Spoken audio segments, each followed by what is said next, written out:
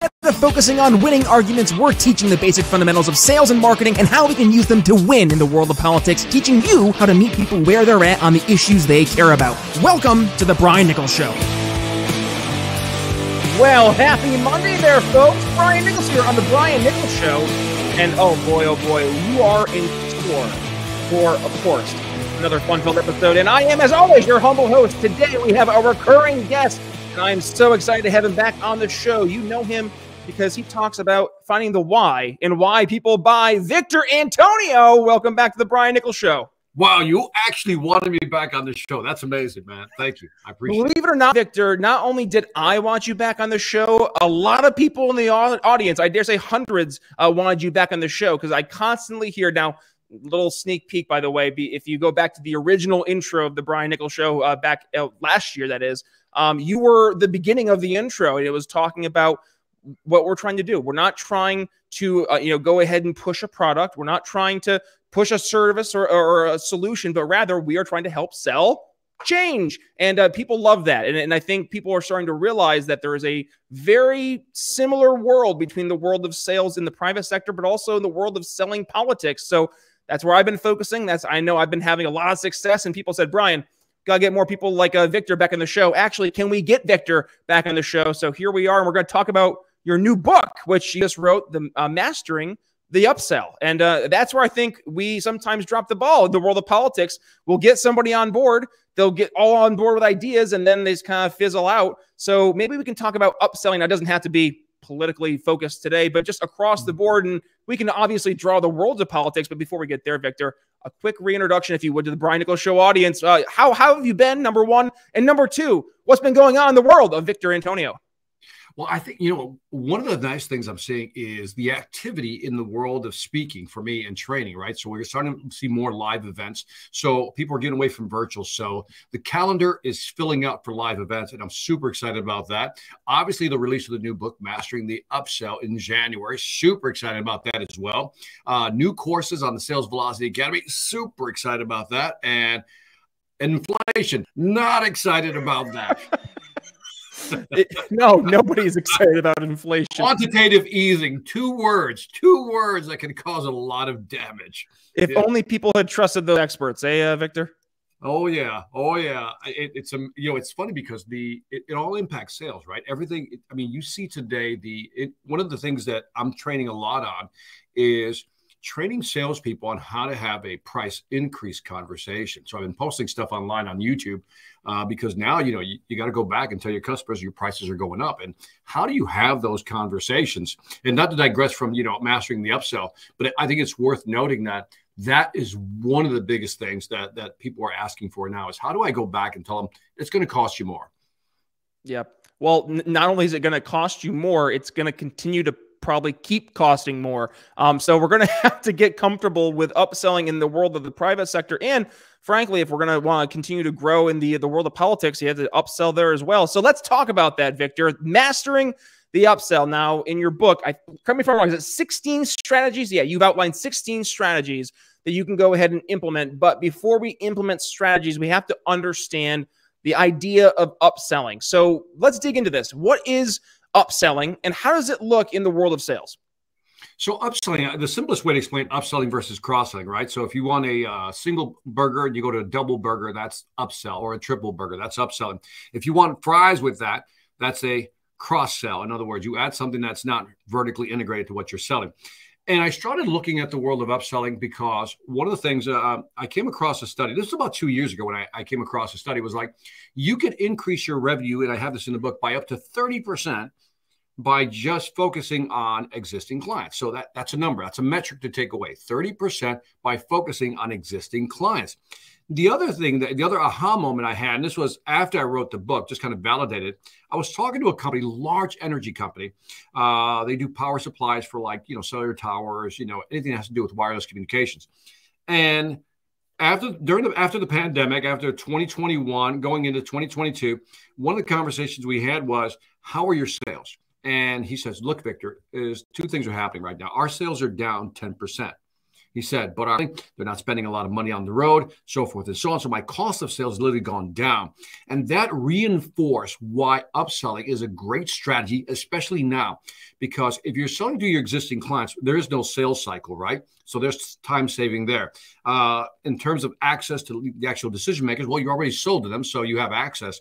But the fascinating part was that the cost of sales in general are going down. Therefore, why not go and sell to your existing clients, even virtually? That can be done. Let's talk about the cost of, the customer acquisition cost, because you have a chapter there as you start things off. You talk about the customer acquisition cost versus the LTV, the lifetime value. What does that look like, and why is that important when we're talking about upselling? Yeah. Well, first of all, let me back up, because I started the whole story with the Acre of Diamonds stories, right? Yeah. The Acre of Diamonds story is a story. You can look it up online.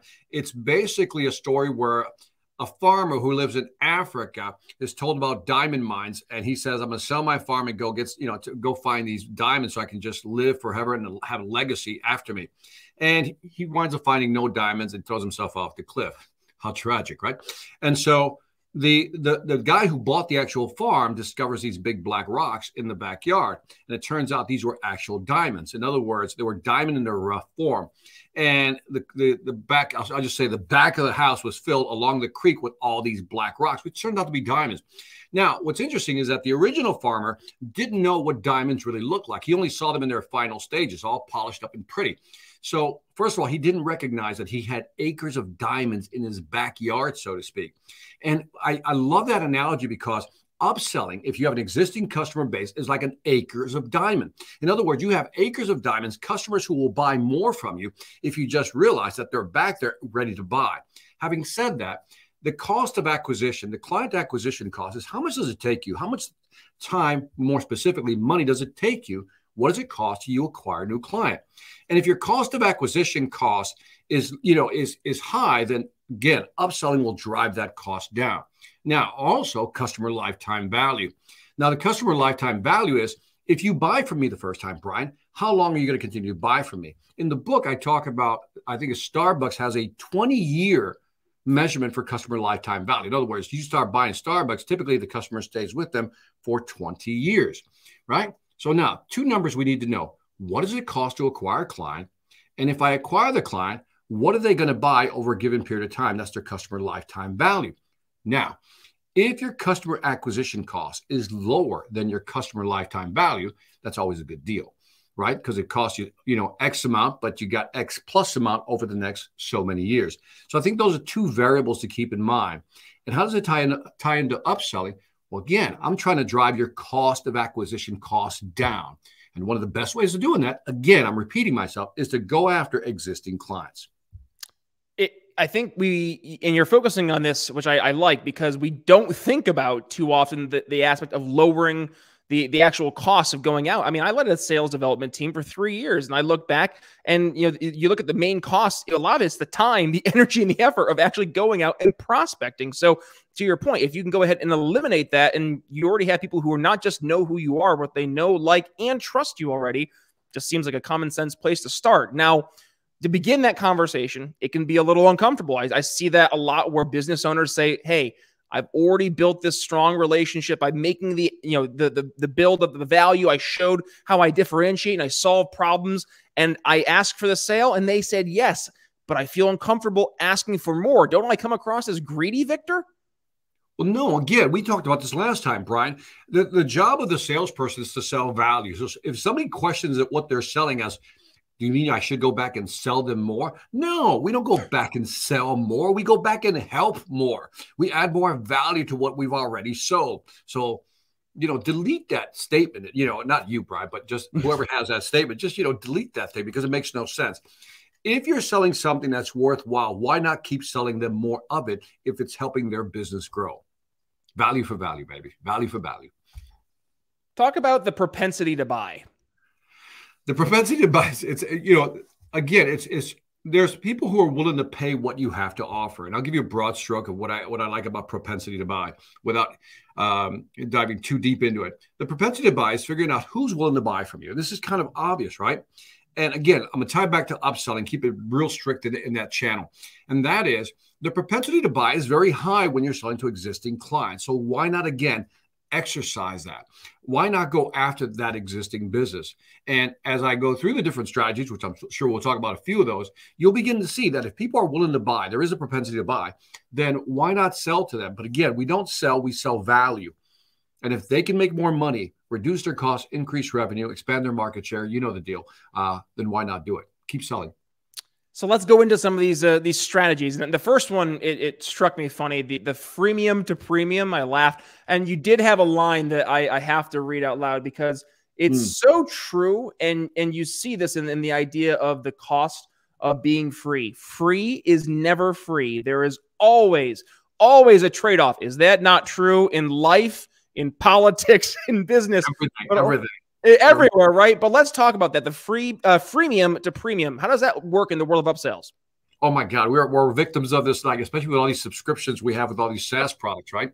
I think I use Dropbox as a perfect example of freemium to premium. They'll give you like, I don't know, 10 gig, I forgot what it is, 50 gig for free. What happens is you start loading up, you start uploading stuff into Dropbox, and then you realize you run out of capacity. And there's different strategies that companies use to kind of say, okay, you need to buy more. And so then all of a sudden you just got to go to premium. So you got to actually buy something. So again, you start out free, but you wind up buying. And it reminded me of the Costco model, which I used, I think, in the actual book, where you go to Costco and they give you a sample of food, hoping that you'll buy, the actual product.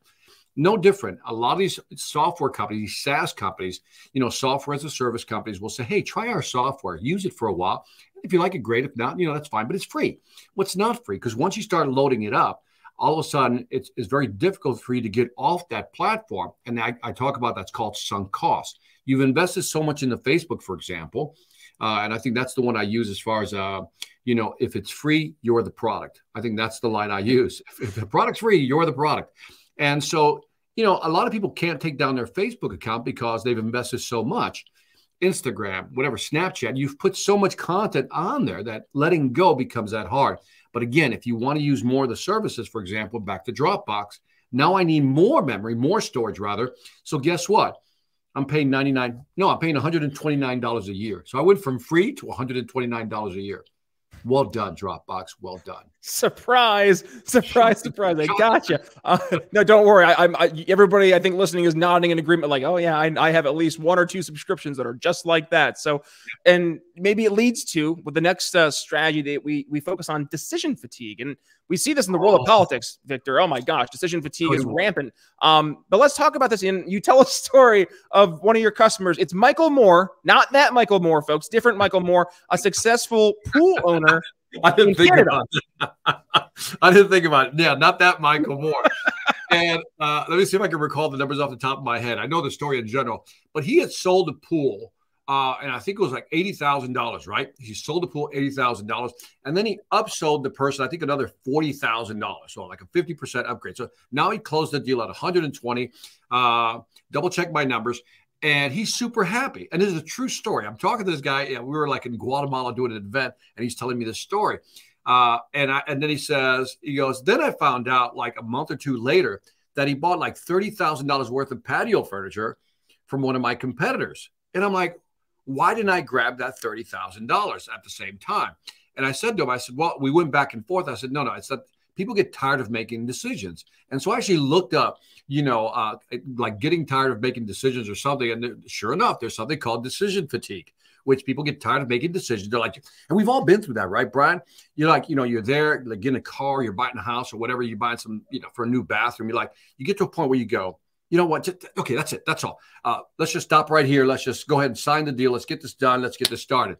But then after you close that deal, right, you give it another, let's say, a week, 2 weeks, 3 weeks, whatever the time period is, then you're ready to make new decisions. And knowing that is what Michael Moore missed. He could have just closed the deal at 120 and then maybe gone back 2 or 3 weeks later after the person is ready to make new decisions, after they've recovered from the fatigue, like being tired, and then actually sold them. So now I'm advocating to clients is if you sold somebody and you can tell that they tapped out on making decisions, what you should include as part of your process is when do we go back for another bite at the apple, so to speak, to add more value. And by the way, this example is a good example of what that person said earlier about going back and selling them more. Notice that the person this time went and asked for more. Right. Perfect example of selling value, they'll keep buying. Yeah. Well, and I mean, just to take a little quick segue to my day job, I mean, I work in the world of not just cybersecurity and voice and data and WAN architecture, but just in general, business technology. So if you go in and you're saying, okay, I have a voice solution I'm selling today, you make the sale and then you go on your happy way. That rhyme, didn't mean that to happen. Yeah. But then you move forward, right? And you don't go back and say, hey, by the way, have you looked at things for your SOC and SIM solutions? Have you done penetration testing? They are likely actively looking for it, and they frankly might not know that you offer that service. So being able to tell them and quite frankly, educate, enlighten, and inform them, that will in its own nature help lead them to see, oh, wow, Victor can help me in other areas. I didn't know he could help me. And I think it's funny. You mentioned a bathroom project in your last response. Well, that's actually where I was going to in number 11, which was reframing value. You talk about a bathroom project that you and your wife were doing. And one of the ladies at Lowe's caught you off guard when you were asking for paint, because it wasn't that the paint that she talked about, or the paint rather that you brought to her, it wasn't in stock, but rather she said you should maybe not get that paint. Why was that, Victor? Yeah. Well, it was interesting because, and I want to highlight this because what that person did to us was basically, first of all, they told us, no, you don't want to do that. And they positioned themselves as an expert, because then they went on to explain why, for a little bit more, you should buy Y paint. And I love that example because what clients want today, and let's tie this into decision fatigue also, Brian. Clients have so much information in front of them that they're having a hard time making a buying decision. So there's decision fatigue, and then there's decision apathy, because they're like, I can't decide, right? Because they don't want to have any buyer's regret. And what the market wants today, you tell me if I'm wrong, Brian, because if you're in the business of selling cybersecurity, IT, solution in the background, I know you understand what I'm about to say. What people want is for you to help them, Brett Adamson used the word make sense of what's in front of them, because they're confused, because they got too many options. So our job, much like that lady, the paint example, her job was to clarify what we really needed or what we really wanted. And she wasn't afraid to do that. And so I'll throw this question back at you. Do you find that customers today really want you to kind of not hold their hand, but guide them to maybe the right solution? Oh, absolutely. Because they're terrified of what happens if they make the wrong decision. Yes. We've seen this. This blew me away. I was sitting down with one of the CEOs of our vendor for a cybersecurity vendor we work with out in the East Coast this past weekend. And we're sitting down and he goes, what's crazy, Brian, is that last year you saw, I think the number was 110% increase in ransomware and cybersecurity attacks. Mm-hmm. And yet when you look at those companies that were hit, 75% of them had an existing endpoint managed MDR solution, so that they already had something in place that was supposed to protect them, and it didn't work. So that speaks to a lot of people are looking to get away from, okay, I check my box, to, okay, I need to make sure that I'm not just checking the box. I need to make sure that I'm putting cybersecurity not as a product, but rather as a service, as a solution. So now when they're going out and they're saying, I need help doing this, they're looking for someone who's not pushing a product, but rather, in the case that I find myself in, being able to have a conversation and say, hey, let's talk about what are the top areas of concern. Let's dig into what you've done in the past, what's worked, what hasn't worked, what fears you have, what compliances you might have to address, all these different things that are on their plate, and then to be able to find the right solution for them that's going to meet their needs. And that is it's such a better conversation. It's a much more refreshing conversation, because they're now in the process of not trying to find a product to solve that fear, but now they're in the mentality of, oh, this person has my genuine best interests in mind. And and along the way, you're going to naturally find that the sale just kind of happens. It just kind of makes sense. It's a natural progression. And, I was trying to define, I don't know what mental exercise I was going through, but I was trying to define the word trust, because if we can develop trust with the customer, we can accelerate the sales process. And I think I was trying to figure out how do you shorten the sales cycle. And trust is the best lubricant to closing a deal, right? I should put a shirt on that. Trust is the best lubricant to closing a deal. Yeah, that's a good line. Okay, anyway, back to the point. So I've defined trust, and it has 3 variables. I want to see if it passes the Brian Nichols whiff test, okay? For you to build trust, the first thing you have to do is it's the empathy piece, and you have to take the customer's point of view. We'll call that, you got to take the customer's point of view, really empathize what they're going through. Number 2, you got to also I'll say plus, so point of view plus, you have to position yourself as a subject matter expert. Like they go, this guy, gal knows what they're talking about, right? I believe them. But the third component, the big one you just mentioned. And the third one, so we got point of view plus, I'll call it SME, subject matter expert, plus I call it the BIM, BIIM. You have to have their best interest in mind.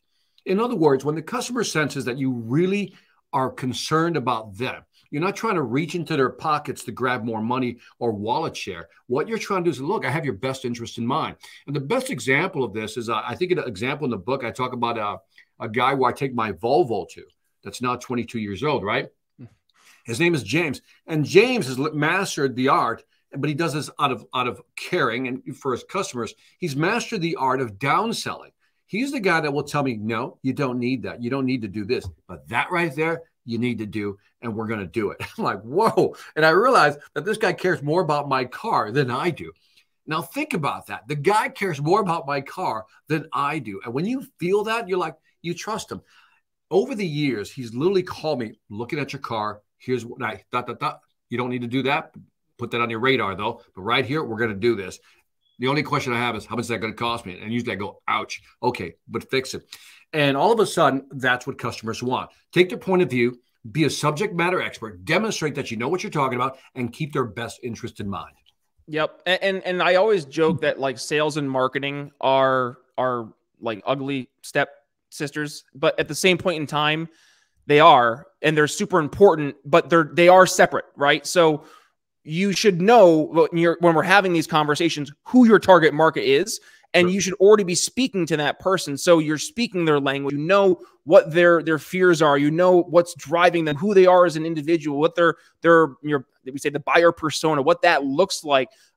You really want to make sure that you're going through this sales process in that mentality with that person, and not doing it after the fact when you're sitting down with a person and you're like, oh, wow, you're not qualified. You're not the person who makes decisions. Yeah. And by the way, if you actually get to the point where you're sitting down with someone and you're talking about these issues, you need to start back, maybe going back and focusing on, and this is the last point I want to focusing on, make it a process. So let's make it real. And this is where in cybersecurity solutions, business technology solutions, it gets tough because people get afraid of changing the status quo, upsetting that proverbial apple cart, having something happen that goes wrong, and then them be the ones that have to go through the blame. So let's talk about this. Let's remedy those fears of that one CEO who's concerned that upselling is going to just destroy his entire client base. Let's make it a process, Victor. How does that look like? And let's make it real. You know, it's funny. I'm blown away that people would think that upselling is going to upset the apple cart. I don't understand. You know, I'm like, my brain has a hard time just socializing that thought. It's one of those, well, what do you mean? If you're just trying to help, like when you were talking about your example about the customer that you're selling cybersecurity to, then you added services around like penetration tests and things of that nature, right? You're trying to help them make sure that, as you pointed out, that their endpoints are protected.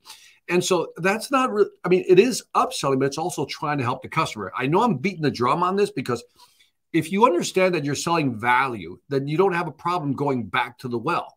Because again, if you come to me, Brian, and you sell me something and I start using it, I go, works.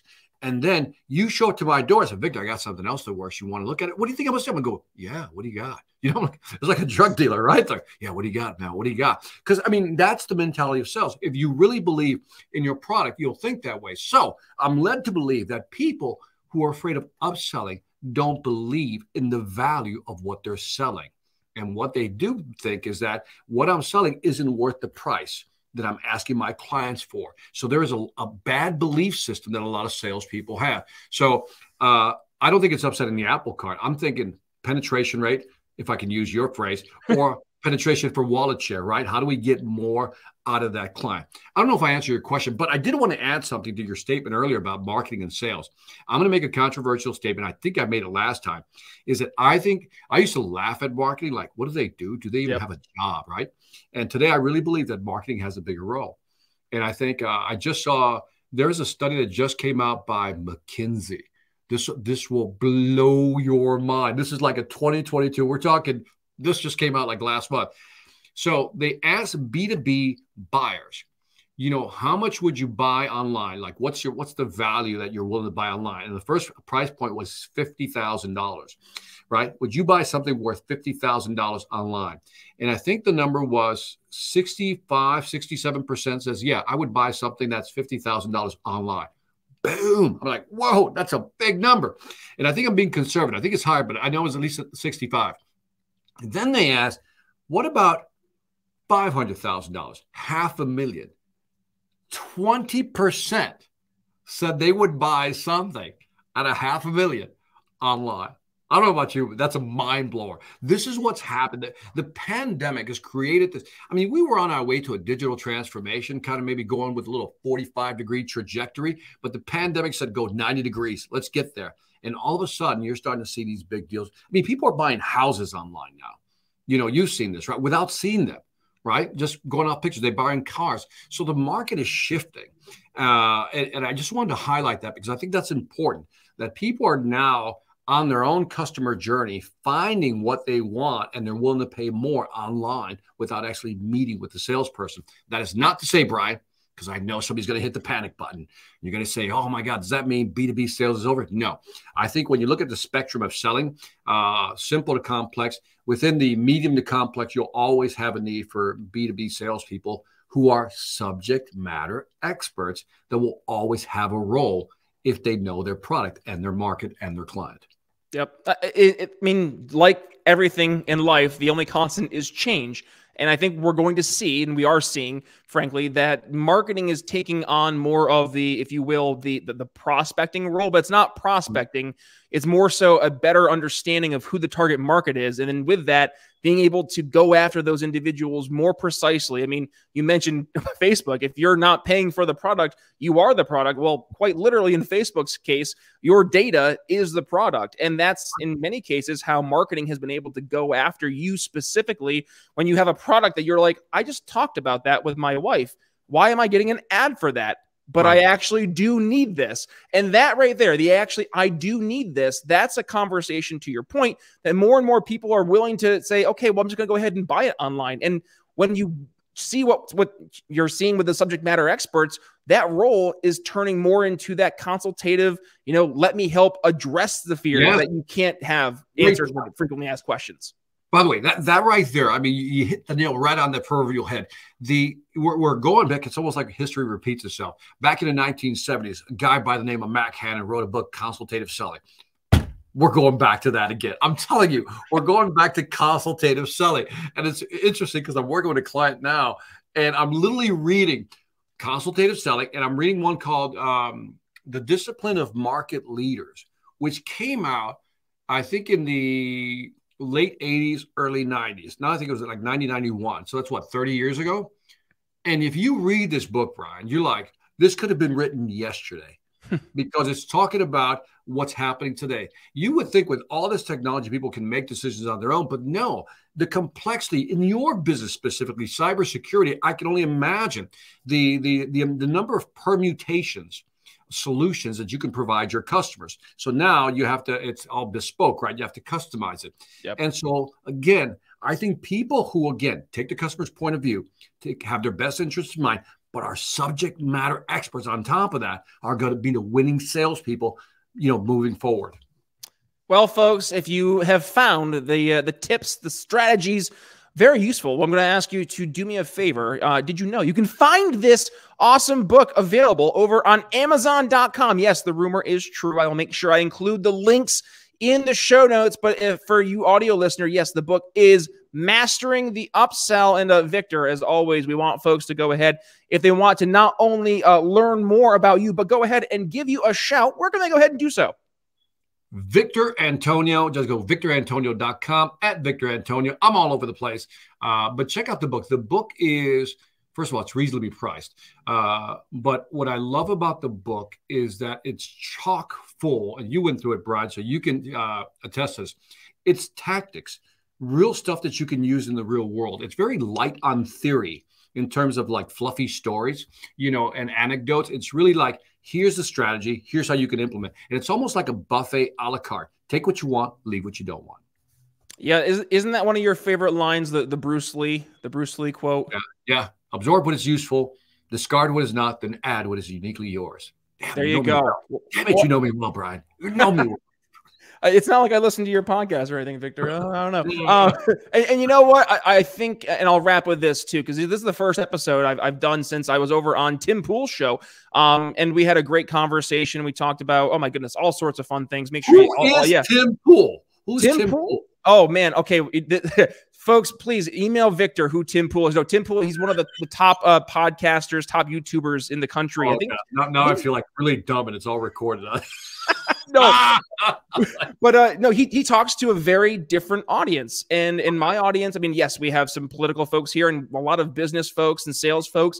And I was able to, bridge that world, the politics, bridge the world of sales, and to bring that perspective to his audience. And hopefully we can help change the conversation. And I think the part there in that Bruce Lee quote, the uniquely yours. What is uniquely yours? That's the uniquely yours approach we're taking here at the show. I know over on your program and what you're doing, focusing on upselling and talking about, I mean, goodness, who wants to go out and talk actively about how we can talk about increasing prices on customers? And yet, Victor, it's an important conversation that that the people are out there having right now. So let's go ahead and show them how to do it. So we're having the important conversations, being unique in doing so. And I think we're showing that there is a very, very real demand for doing things differently. But in many cases, a lot of the ways that we're doing things differently is just doing the things that work. And those things that work happen to be some of the things that have been around for quite a long time. So I know I'm keeping you longer than we had promised, but Victor, it's been an absolute pleasure. With that being said, folks, please do me a favor. I will include all the links in the show notes. If you enjoyed the episode, well, number one, please obviously share today's episode with family and friends. But number two,